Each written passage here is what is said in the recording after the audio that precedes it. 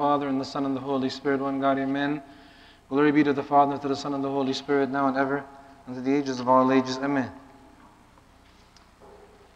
Today's Gospel is read different times throughout the year for various reasons. Sometimes from Matthew, sometimes from Mark, and the message is very important because it has to do with blasphemy against the Holy Spirit, or in other words, the denial of the work of the Holy Spirit in my life. It has to do with speaking against God. It has to do with being stubborn against the will of God. It has to do with many things. The Lord spoke about unity. And He said, a house divided against itself cannot stand. A kingdom divided against itself cannot stand. So the devil knows this very well, and he makes sure that one of his greatest battles against humanity is division. If there's any tool the devil wants to use, if you think adultery or pornography or alcohol or gambling or theft or any of these sins, quote unquote, that people are very familiar with, they know, oh, that's a sin for sure. Oh, lying, that's a sin for sure. They know what sins are. But if there's anything he really will use truly for the long run to make sure he gets as many down as possible, it'll be division and discord. That's the one tool that he uses, and it's his weapon of choice. If he can't get you with the quote-unquote sins you know about, I know this is wrong, adultery is wrong, pornography is wrong, gambling is wrong, I know this is wrong. But if he can't get you with the I know these are wrong sins, he'll get you with division. Division is the number one threat and weapon against the kingdom of God. The number one. And no wonder that it starts with the letter D, just like as the devil's name starts with the letter D. It's a very, very powerful, subtle weapon. It's not always obvious when it's being used against us, but it's being used against us. And like I said before, it's one of the devil's weapons of choice to divide God's children from one another, from the household to the individual, his or herself, and so on. So one of the main ways to defeat division is through humility. The devil is not humble. He doesn't know humility. And that's the reason why he fell in the first place. And therefore, when humility is used and practiced and fought for, just like the Lord in His meekness and emptied Himself and gave Himself for us, then unity can be victor. And division can lessen and lessen with time. So we want to remember this. We want to remember these three words. Unity through humility. Unity through, I didn't hear most of you. Unity through humility. Remember that. So it's important because Satan knows very well that whatever he can divide, he can dominate. He knows that very well. If he can divide us, he can dominate. He can work in the dark. He can use hidden agendas. He can make people create scenarios in their mind against others. And he can, just like it's a seed, a weed that is planted and gradually grows into a plant that divides, that ruins the vineyard, he knows how to do that. So remind yourself of that. Every time you find there's some form of division in your life, in your church, in your home, with your spouse, with your children, with your colleagues at work, with you name it, tell yourself, this is the devil knowing how to dominate something. As soon as you fight, as soon as you humble yourself, as soon as you say, it's not about me, as soon as you tell yourself, we have to fight for unity, the devil weakens his stronghold on the matter or the thing or the object or the person he is trying to dominate. Remind yourself of that. He works with the divide and conquer system. This is the devil's principle. Divide, conquer. That's what the gospel said today. And that's what we're talking about right now. Divide and conquer. We need to use the word conquer, but in a different way. In a different way. Unite and conquer. The devil wants to conquer us by dividing us. We can only conquer him by uniting. It's very simple. Very, very simple. Even a young child can understand this. Divide and conquer. That's the devil's way. God's way, unite and conquer. And that's why the most important prayer the Lord prayed on Gethsemane, the moments before he was arrested, the day before his crucifixion, he prayed that we may be united. He prayed that we may be one, just he and the Father are one. Very important to remember. Now, sadly, there are so many people not here today to hear this message. But God does not need many. Because like Isaiah the prophet said, God does not need to save by many. God can save by few. God works with the few. Just like when he told Elijah the prophet, there are 7,000 knees who have not yet bent the knee. 7,000 people have not yet bent the knee to Baal, to idol worship. So God knows how to work through the few, even though it's few. That means that those of us who are here today, this is our job. That means there's a greater work and responsibility upon us. And the devil will fight us even harder to make sure that this message does not leave this church. That this message does not reach the people that are going to come in half an hour, 45 minutes, an hour, and maybe not even today, period. Make sure. Don't just tell them, go to YouTube and listen to the sermon. It's not about YouTube. It's not about audio recordings of sermons. We can listen to thousands upon thousands of sermons. That's not going to do it. That's not going to do it.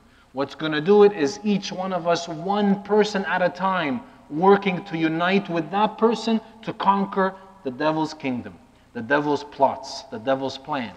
Very important. Very important.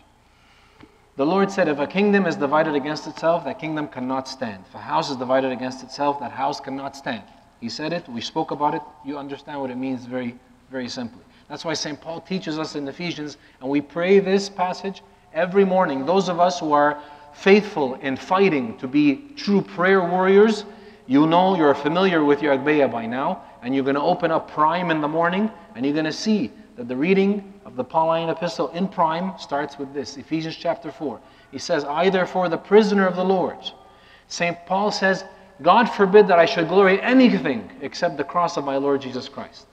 In other words, I'd rather be a prisoner, a slave, a bondservant of Christ, because in Christ I am free, than to be a prisoner and dominated by the devil and his plans and his plots. I therefore, the prisoner of the Lord, beseech you, beg you, to walk worthy of the calling with which you were called. The day you were baptized, the day you were immersed in the consecrated water, the day your sins were forgiven, the sin of Adam and Eve, the moment you were anointed 36 times with holy Mayroon, you were anointed with the Holy Spirit. This was a calling you were called to. He says, walk worthy of this calling. Don't live a life that is under that. If you're called to be an A student, you can't be a C student. You can't be a D student. And like a very famous author once said, the biggest enemy of the best is good. Think, how does that make sense? Because you need to be the best. You're called to be the best. Jesus said so. He said, be perfect. Being perfect is being the best. The greatest enemy of being the best is when we settle. Well, that's good. That's good enough. There's no such thing as good enough in heaven. Heaven is holiness. And the highway of holiness, as Isaiah the prophet calls it, is a very simple highway. He says even the youngest child who doesn't know how to walk or crawl, if they get on this path, they won't get lost. It's a very simple path. But we have to strive for it. We're called to be at that level. You're called to be an A Christian. Don't be a C Christian. Don't even be a B Christian. Don't even be an A- Christian. If Jesus called you to be perfect, that means you have to be an A+ Christian. You're not going to do it alone. It'll be by the grace of God working in you, by the Holy Spirit with which you have been anointed. That's how it's going to be. So don't say, well, I just want to get into heaven. I just want to make it at the gate of heaven. Just shove me in. Like in those places in the world where they shove the people into the subway with this big, almost like a broom. That's not how heaven is. Jesus says, to him or her who overcomes, I'll grant them to sit with me on my throne. He didn't say, I'll grant them to be at the gate. Not at the gate. And that's why the Lord doesn't tell you to come in to the church and just stand far back. Oh, you're not worthy. He wants you to be right with Him. Because when you take His holy body and His blood in the mystery of the Eucharist, regardless of where you're sitting in church, you're united with Him. And whether you like it or not, you're united with every person sitting next to you. And that's why the devil can't stand it when we take communion, because communion means it becomes our union together. We commune with Christ and therefore unite with Christ and unite with those around us. The devil can't stand us, can't stand us, of course, but he can't stand that either. And therefore, as soon as the liturgy is done, even before, even halfway through, he will do whatever to cause divisions and discord. Whatever he can. Particularly at the moment of communion or right after it. Between the deacons, between the people, between the servants, between the congregation, between people standing in line for food, between people arguing in the parking lot over how they park their cars, he will do whatever to make sure he divides that communion we just received. Walk worthy of the call with which you were called. I'm sorry, there seems to be a bit of a... With all lowliness and gentleness. See, there's that humility. Be lowly and gentle. If you are having an argument with someone, a colleague, a husband, a wife, a friend, do the initial, do the Christ-like step. You go and fix it. Well, he's the one who's wrong. He's wrong, not me. She's wrong, not me. Doesn't work like that with Christ. You remember the two girls that are sisters that died in the church in Egypt, St. Peter and St. Paul Church in Cairo, the Butruseya Church, in December of, 2016 was it? What year was it? 2016, I think. One of the two sisters, and this was told to me by her parents, just a few, maybe months before they were martyred, which means that it doesn't just happen, we don't become like that the night before we're dying, or at the moment. This is something we work on regularly. One of her friends got into an argument with her. And her friend was completely wrong, from head to toe. Completely wrong. This girl, the martyr, one of the two sisters, I believe it was Marina, she went that same day, before the end of the day, she went over, walked up the stairs. You know how most buildings in Cairo don't have elevators. She took the stairs up to, I don't know what floor it was. She went and buzzed the doorbell of the apartment many times to speak to the girl who was wrong. She wouldn't open the door. She knocked. She wouldn't open the door. So this is when cell phones come to good use. Rather than using them for distractions, she actually sat down on the steps on the floor not too far from the door of the apartment and texted her. She told her, so-and-so, I know you're upset at me. She didn't say, you're wrong, I'm right. She said, I know you're upset at me. I'm just letting you know that I'm going to be sitting here at the step by your apartment door until you open up and speak with me, because we have to resolve this problem. She didn't do anything wrong. The mistake was from the other part. But this is where humility comes in to unite people. And sure enough, it took a while of time, but finally the girl opened the door. They spoke, they hugged, and they reconciled their differences. That's how it works. This is the Christian way of unity. It's not when he realizes his mistake, when she realizes it's wrong, then we can talk. When they come and kiss my feet, then we can talk. That's not Christian. That's not what Christ did. Jesus descended from heaven to take our flesh, emptied himself to die for us. When we're the ones who were sinners, he didn't sin. Why should he die on a cross? What did he do wrong to die on a cross? Nothing. He did absolutely nothing wrong. He who is without sin became sin for us. This is the Christian way of unity and fighting for unity. This is how it works. With all lowliness and gentleness, with long suffering. In other words, be patient. It's not going to be easy. Sometimes the other party will be very stubborn. Bearing with one another in love. St. Paul says love is the bond of perfection. You want to be perfect? Live in love. Live in the love of Christ. You will be perfect then, because God is love. Endeavoring. Make it your endeavor, your plan, your goal, your project to keep the unity of the Spirit and the bond of peace. It's all in there. The recipe's right there in this passage. And it's up to us. Don't wait for the other person. Don't wait for the other person. St. Paul wrote, therefore, if there's any consolation in Christ. You're looking for consolation in Christ? Comfort of love in Christ? Fellowship of the Spirit? Affection? Mercy? You're looking for mercy? This is how you do it. Fulfill my joy, St. Paul's joy, Christ's joy, by being like-minded, having the same love, being of one accord, not of one discord, but of one accord, of one mind. Let nothing be done through selfish ambition. Don't have hidden agendas. Don't let it be about you or conceit, but in lowliness of mind. Let each esteem others better than himself. Be lowly in mind. Lowliness, he speaks of lowliness again. He said it to the Ephesians, he's saying it to the Philippians, which means he's saying it to every church he writes to, St. Paul at that time. Which means that since it's being read today to each one of us, even in the 21st century, then it's even more relevant to us today than it was to them then. Let each esteem others better than himself. Let each of you look out not only for his own interests, but also for the interests of others. It's not about you. It's not about me. It's about the body of Christ that must remain united. A body cannot be divided. If it's divided, the devil has dominated. It's right there. This is a famous passage we read this morning. You might not be able to read the font, so I'm going to read it out loud for you. When it's about people who disagree on something and how the consensus becomes God's will. It says, as we stayed many days, a certain prophet named Agabus came down from Judea. When he had come to us, he took Paul's belt, bound his own hands and feet, and said, Thus says the Holy Spirit, so shall the Jews at Jerusalem bind the man who owns this belt and deliver him into the hands of the Gentiles. Now, when we heard these things, St. Luke is writing, when we heard these things, when we heard that St. Paul is going to be bound hand and feet by the Gentiles, by the Romans, both we and those from that place pleaded with him. We begged St. Paul not to go up to Jerusalem.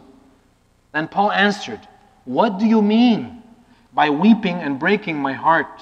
For I am ready not only to be bound, but also to die at Jerusalem for the name of the Lord Jesus. So when he would not be persuaded, when they could not convince St. Paul of otherwise, it says, we ceased, saying, the will of the Lord be done. The will of the Lord be done. If you're praying the Lord's Prayer multiple times a day, saying, Thy will be done on earth as it is in heaven, and not pursuing the will of God being done on earth as it is in heaven, then you're being a hypocrite. Then you're praying false, empty words. But when you truly work for the will of God to be fulfilled on earth as it is in heaven, then you are truly a Christ-minded Christian, not a self-minded Christian. And self-minded Christians are not real Christians, according to the Bible, not according to Abuna Peter. According to the Bible. And what were they arguing about here? They were arguing about not St. Paul getting hurt. They love him, he loves them. It was a very noble reason why they were pleading with him to change his mind. But even then, they finally said, the will of the Lord be done. If it's God's will for St. Paul to be arrested and bound by the Romans and killed, the will of the Lord be done.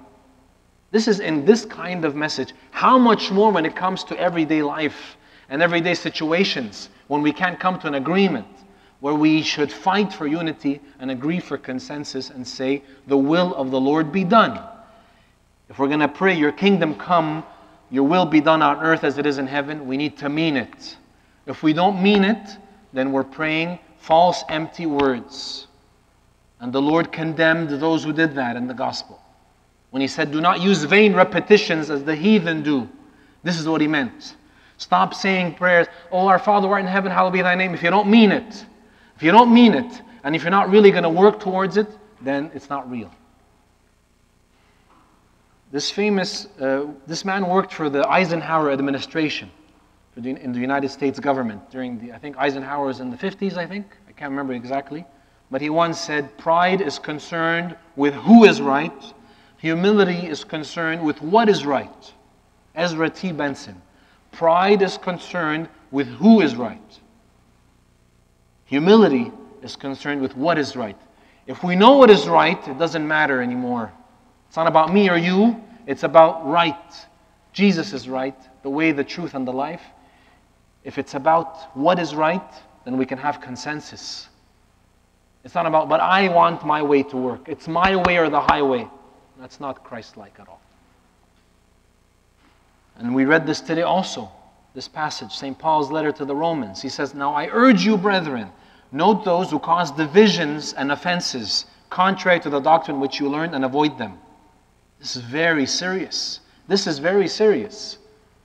He's begging. This is his final words to the Romans, chapter 16. He says, I urge you, meaning I'm eagerly telling you, I'm almost begging you, brothers and sisters, note those who cause divisions, those who are dividing their homes with their bare hands, those who are dividing their marriages, those who are dividing their children, those who are dividing their colleagues, those who are dividing their churches. Note these people and avoid them. What do you mean by dividing them, St. Paul? Look at it carefully. He says, divisions and offenses. The Lord said, woe to those through whom offenses come. It would be better for them to have never been born than if because of their offense, one of these little ones should stumble. He says it's better for them to have never been born. So you and I as true Christians need to be extremely cautious and careful. Am I a cause of offense in someone's life or even in the church? Am I putting a false image of humility or holiness, but yet living a dual life, living a double life? Do I come into church on Sunday presenting some sort of appearance of religious holiness and not real holiness, and then I can walk out moments after and forget everything that has to do with the church I was in or the message I was learning? He says, if I'm that kind of person, then I'm a cause of offense and I'm a cause of division and I should be avoided. If I'm that kind of person who does not strive for the unity of the kingdom of God within and without, when no one is looking, then I'm the kind of Christian, quote unquote, that should be avoided. That's what he's saying right here. This is really serious. This is really serious because I'm almost afraid to say that half of this world's Christians should be avoided, according to these words. Half of the world's Christians. Which means that, are we really Christians or not? Are we really striving for unity or not? It's very serious. I'm not the judge, God is the judge. But the words are clear, very clear. Mother Teresa once said, only humility will lead us to unity, and unity to peace. If you don't have peace in your life, then maybe there's a lack of humility because there's no unity. It's a chain reaction. Humility will lead to unity. Unity will lead to peace. So we need to work towards the humility that leads to unity, which is the title of the word today. Remember how we said the devil tries to divide and conquer? When we live in the love of Christ, we unite and conquer. And that's why St. Paul says, in all these things, we are more than conquerors through Him who loved us. You just want to conquer your sins? God is willing not only to make you conquer your sins, but to be more than a conqueror. Through Him who loves you. Through Him who loves every single individual. Because He goes on to say right after this, in the same passage, I am persuaded that neither death, nor life, nor angels, nor principalities, nor powers, nor things present, nor things to come, nor height, nor depth, nor any other created thing shall be able to separate us from the love of God, which is in Christ Jesus our Lord. When we remain in the love of Christ, as St. Jude said, nothing can separate us. The devil can never divide us, can never dominate. Because the love of Christ compels us, the love of Christ constrains us, the love of Christ is what keeps us going. Regardless of the difficulty and the obstacles, regardless of the differences of opinions, we say, for the sake of the love of Christ, I will do anything to keep us united. For the sake of God's love, for the sake of Christ who shed His blood on the cross for me and you and us, I will do anything it takes to make sure we remain united, to make sure that we are never separated. The Lord said this very clearly after He washed the disciples' feet. After He said to them, you want to be like me? If I, your Lord and Master, have washed your feet, you also ought to wash one another's feet. He continued the same passage and said, a new commandment I give to you, that you love one another. Don't just love yourself. As I have loved you. Love one another is very encompassing. It's very comprehensive. It's not just love the person sitting next to you because they're your son, your daughter, your wife, your husband. Make sure you love the people that are difficult to love. If your husband is difficult to love, love him. If your wife is difficult to love her. If your kids are difficult to love them. If your parents are difficult to love them. If your colleague, your boss, your neighbor across the street or next door, whoever is difficult to love them. Because that's how you become an image of Christ. That's how you become the image of Christ. As I have loved you. When Christ says, I love you, it's an everlasting love. And He didn't just love us, and He does not just love us when we're without sin. Why? Because we're always in sin. We always sin. The goal is to get up and not sin. If I've sinned, repent, get up and continue. Therefore, He always loves us, even in our sins. So He says, love one another the same way as I have loved you. By this, all will know that you are my disciples if you have love for one another. If you truly strive to love everyone around you, all the way to loving your enemy, as Jesus commands us, which puts Christianity above every other thought, philosophy, religion, or belief, or cult, then everyone will know that you are the disciples of Christ, if you have love for one another. And if you want to achieve that, it's going to be by reminding yourself, what is the will of God? When He looked around Him, and they said, your mother and brothers and sisters are seeking you, He said, who is my brother and sister or mother? For whoever does the will of God is my brother and sister and mother. St. Mary not only bore Jesus in her womb and nursed Jesus, she fulfilled the will of God by saying, behold, the maidservant of the Lord, let it be to me according to your word. This is how we have to be. And St. Mary teaches us that by simply saying, it's not about me. This is the conclusion. This is the conclusion. You and I have to get off our high horses, kick our ego in the stomach, and say it's not about me. It's about Christ. It's about the body of Christ that is united in Christ, who is the head, which the devil tries to divide, to dominate every day. And he wins with many people. But if I say it's not about me, then Christ will remain united within each one of us. And glory be to God forever and ever. Amen.